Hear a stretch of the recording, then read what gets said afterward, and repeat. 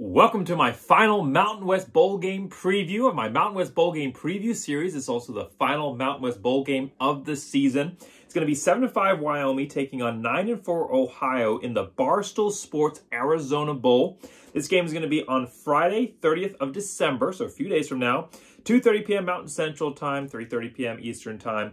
4:30 p.m. Eastern Time on the Barstool Sports app. So not a normal televised game. This is going to be on the Barstool Sports app. It sounds like they have a lot of exciting things planned. I'll put the link to the Barstool Sports site where you can watch this game in the description of this video. So just go right on there, or you can just search it. It should be pretty easy to find. So a little bit of an unconventional format with this bowl game, but I know the folks over at Barstool are very excited for this one since it has been a long time coming. Tried to host this game last year. Boise State pulled out because of COVID reasons. There's also a lot of other pressures on the schools to not play in that bowl game. Boise State ended up backing out. Luckily, both of these teams, Ohio and Wyoming, sticking with their commitment and playing in this matchup. So I'm excited to see what happens with this game. It's going to be an interesting one because as we're going to talk about when we get to storylines, there are some key players missing from this matchup for both teams, which is going to impact results. So this is the seventh Mountain West bowl game of the year. They have so far gone 3-3. That's where the number 3 number was in my head. They have so far gone 3-3 in bowl games. It's been a little bit of an interesting start. They started off great, actually, 3-1 in bowl games. Fresno State, Air Force, Boise State, all getting wins in their bowl games. Air Force a little bit surprising, getting a big win against a Power 5 team to get to 10 wins on the season. Boise State also getting to 10 wins on the season. Really a nice way for those three teams to end their year. But then disappointing losses by San Jose State, San Diego State, and Utah State most recently has put the Mountain West at 3-3, which actually ends up being exactly what I am with my bowl game predictions so far, also 3-3. So batting 50%, but this is potentially a game where the Mountain West can get to 4-3, end the season on the right note with a win, a overall winning record in the postseason to set themselves up well for 2023. So we're going to go through storylines today. We've already talked a little bit about the game itself, but we'll talk about some storylines. We'll talk about top players for both of these teams, and then we'll talk about keys to the game for both of these programs and end with a score prediction. I want to know your thoughts in the comments section. Let me know what you think about this bowl game, what you think about my predictions, what you think about my key players. Let me know all about it. I want to hear it in the comments section of this video. This is a discussion with you, and I'm excited to have it. So let's get into looking at the bowl game specifically. Ohio is actually favored in this one, given a 53.9% chance of winning and a 1.5 point advantage according to Vegas.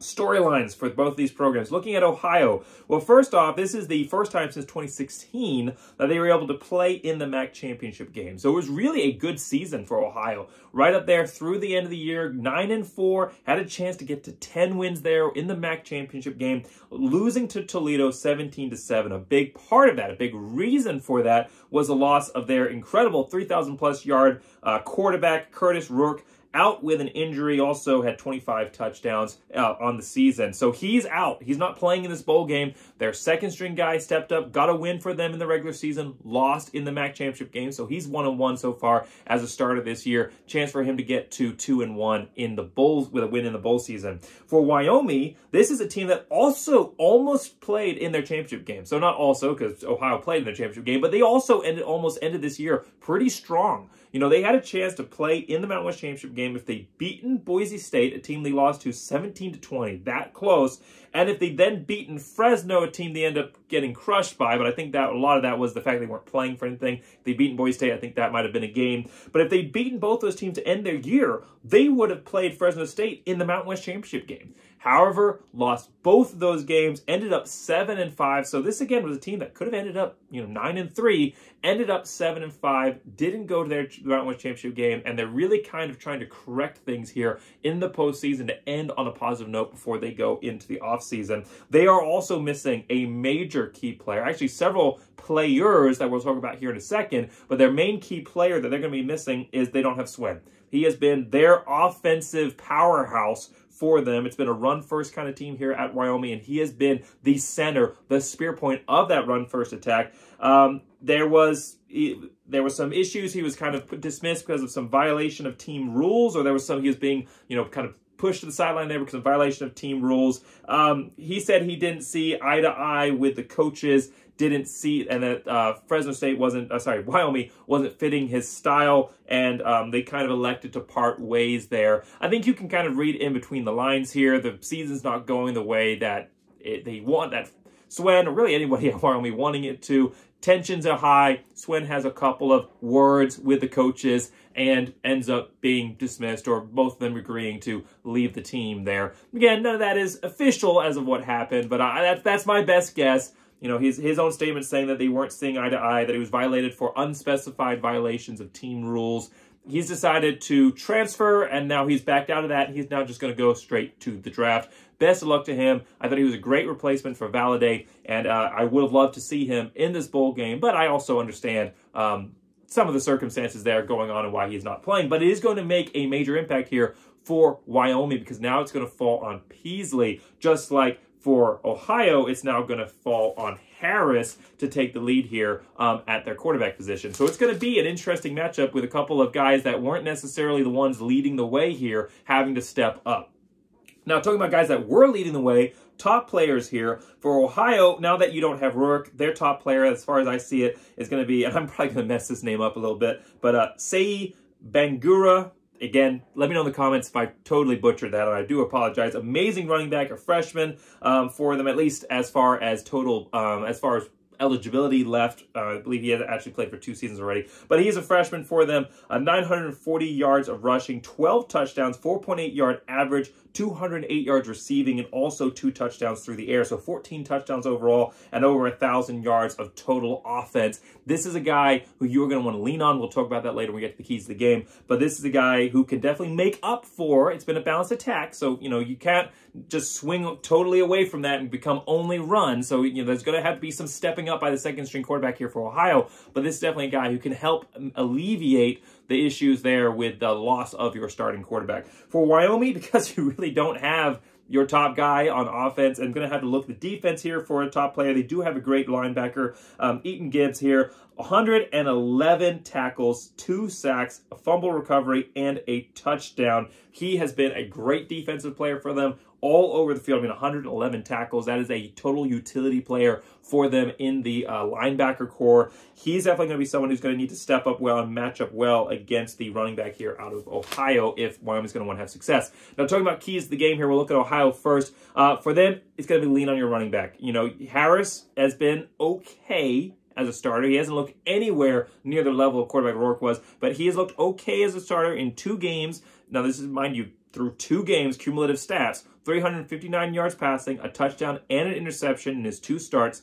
He has, however, failed to complete a game with over 55% completions. The first game, it was somewhere in the 47% realm, and last game was like 53, 54%. I don't have those specific numbers written down, but it was somewhere in that range. So he's not yet shown that he can complete with accuracy at the same level, but he is still getting close to the 200-ish yards a game passing. Now, if you can lean and incorporate that with a good running game, you're going to have success, but you really are going to want to lean on this. Again, you don't want to rush Harris into this game. Wyoming's probably going to struggle offensively. You're going to have time. You're going to have opportunities for some mistakes there probably going to be made by Wyoming. So you're going to have some opportunities to get Harris into this game slowly. Let the running game develop. Build up some energy there. Don't give Wyoming any huge momentum or make any quick mistakes here, which turns the ball over and allows Wyoming to kind of get this game out of hand. So that's going to be the big key here. It's going to be lean on your running game, or lean on your running back, that key player we mentioned earlier here for Ohio. I'm not going to try and say his name again because I'm pretty sure that I butchered it the first time, and 1 time is enough.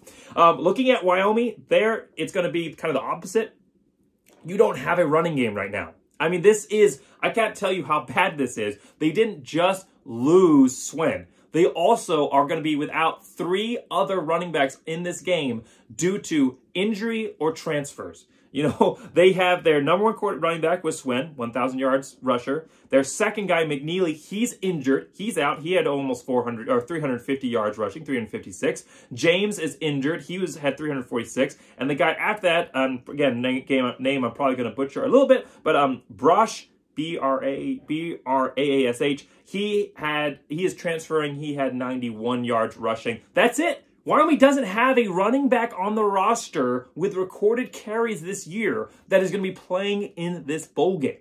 That means it is now on Peasley. He is their leading runner by default. He has had an okay season running, 330 yards rushing, 2 touchdowns, but his passing game has not been his high point here. 1,388 yards passing, 9 touchdowns, 8 interceptions, almost as many interceptions as touchdowns.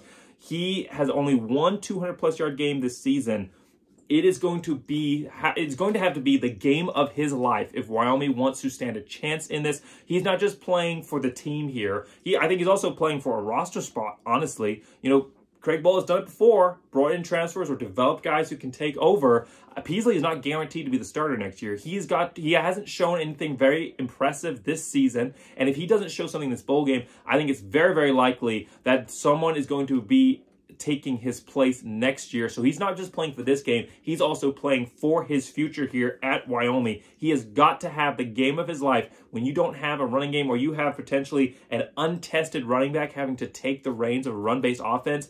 That is not a good look. He has got to step up. He's got to have the game of his life, both passing and running. I would expect to see a heavy dose of him in both roles, but maybe more of a passing focus here for Wyoming, which is so weird because they haven't done that this year. But I think you could see a little bit of a passing focus here because he's honestly the best player left on this offense as far as someone who's a reliable starter who can take the reins of this offense altogether. So what's my prediction here? This is a tough game to predict because you're not looking at the season. You're not looking at the teams that came through the season and predicting based on that. These are going to look like completely different teams in this bowl game. Ohio's going to look a little bit more recognizable because they did get 2 games in with the replacement. But Wyoming is going to look like a completely different team. Generally, it is easier to replace a running back than it is to replace a quarterback. So if Swen was out, but there was a established second string player up, ready to play, then I'd probably put the nod towards Wyoming. And in the case where Ohio was coming in with a backup quarterback, hadn't seen much playing time, and they were both kind of making fresh starts, the second strings in both positions, I'd put the nod towards the team with a backup running back coming in because your quarterback, he is your quarterback. He's the guy who controls your entire offense. You don't want a fresh face in there playing the first time in the bowl game, but that's not what Ohio has. They have a guy who's come in and played 2 games. He's not seasoned by any means, but he's played 2 games. He's not fresh-faced at this point. He is going to come into here with a lot of time to prep between the MAC championship game and the bowl game, especially a late game. That's going to favor and help both these teams actually. Being so late, it's going to allow them to help prep their second string guys to come up here and take the reins, or in Wyoming's case, their 7th string guy. But it's going to help them be able to prepare for this matchup. But it's going to be tough. However, I would say that Ohio has the advantage here in that they have a solid second string. Wyoming, you look at this, they have 8 running backs on their roster. 4 of those guys, all 4 of the guys who've recorded stats on the year, unavailable because of what we talked about earlier. Their only other player on this roster who has recorded a carry in his entire career for Wyoming is the running back Hollingsworth. He has 1 carry for 2 yards in 2021. That is it. Every other player on this roster, there's 3 other running backs, all this is freshmen. I'm not sure if they're true freshmen or not. I would assume they are because they don't have any recorded stats at all. So they've either been playing on the practice squad or they've been, redshirting, haven't seen any playing time, or they're fresh-faced to the team. I didn't dig too deep into it because these are no names. These are guys who have not shown anything yet. That one of them or a few of them are going to have a big opportunity to make a statement for next season and to really start their career off in an interesting way here. So a couple of these guys are assumingly going to be getting some first carries ever. Now, Wyoming has been a team that has mixed it up in the running game a little bit. They've had quarterbacks used in the run game, like we said there, with a 330 yards rushing. They also have Clemens on this roster, who's kind of built like a running back. Wouldn't that be weird if you had Clemens and also Peasley out there in the backfield, basically? Peasley is the quarterback and Clemens is the running back in this case. That would be really weird to see. But then you also have the fact that they've used wide receivers in this roster. I believe that 3 or 4 wide receivers with recorded carries on the year. So you could see potentially a wide receiver being shoved in that role. I would assume that one of these 4 guys, Jones, Richardson, or Jordan Vaughn, would see, and Hollingsworth, like we said already, would see some kind of role in this offense, maybe becoming the dominant back. But it's going to be a little bit of a peek into the future here for Wyoming because none of these guys have shown anything this year or anything in their careers. And this is going to be an opportunity to maybe see who becomes that next running back when your top 4 guys are all gone. I've never seen a roster this decimated. A couple of these guys were choices, but then also the odds of a couple guys getting injured and you literally are without your top 4 running backs, that is insane. this is going to be a really, really hard game for Wyoming to come in here and win. I really think that, unfortunately, the Mountain West is going to go to 3-4 in bowl games this season, really through no fault of their own here, in the fact that Wyoming really can't help it here. I think that they're going to put up a struggle. I think their defense is going to have a pretty solid game, especially against the backup quarterback here. But I do think that Ohio is going to carry this one, a low-scoring affair, 24-13. Unless Peasley goes off, unless he passes for 300 yards, Wyoming wakens a dormant receiving game that hasn't really been there all this season. Peasley throws for like 250 and rushes for 100, is the Mountain West Bowl Game Offensive Player of the Year. I just don't see Wyoming overcoming the hurdles of losing so many guys when you're a run-based team. I mean, this isn't like this was a pass-heavy, air raid style team and now they're out 4 running backs. This is a team that's been run first and now doesn't have any running backs at all. This is going to be a tough game for Wyoming to win. Of course, I'm rooting for them to win. And it'd be nice to get to 4-3 in my bowl game predictions, but I would rather the Mountain West get to 4-3 versus myself. So I'm going to be rooting for Wyoming win, but I think, unfortunately, this is going to end up with an Ohio victory and a little bit of another loss there for the Mountain West. But a chance maybe to show something for the future here for Wyoming that they can build on, that Craig Bohl can build on. I think he's one of the greatest coaches in the Mountain West. He's really good at developing talent where nobody else really sees anything. So if anybody can win this game with what he has been thrown, Craig Bohl can do it.